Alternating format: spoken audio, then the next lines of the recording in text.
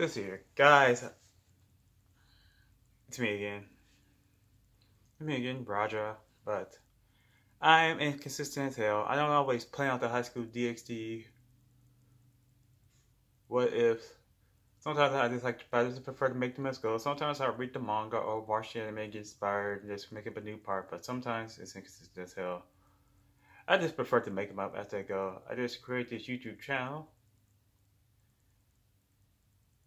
Or I started the What If because I was inspired by Moscow X and his Dragon Ball Z What Ifs. You guys can go check these out. If you really like one of these What Ifs, spread the word. Or of course liking the video really helps me out well, but yeah. What I like about High School DxD is that Issei as the main character wants a heroine. He desires a ton of women and he winds up getting the girl raised, remember the girl he really loved. Of course, Issei's willing to sleep with him, yeah.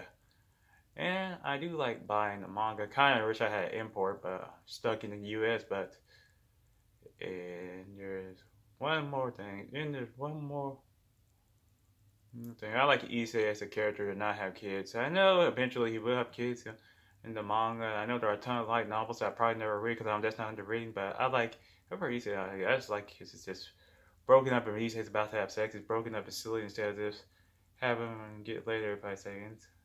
Overall, I do like High School Dxd more than just a fan service. So, yeah, that explains why my What If. But sometimes I might have to make it a little hard, forget characters' names. Yes, letting you know. So, until the next video, I will see you later.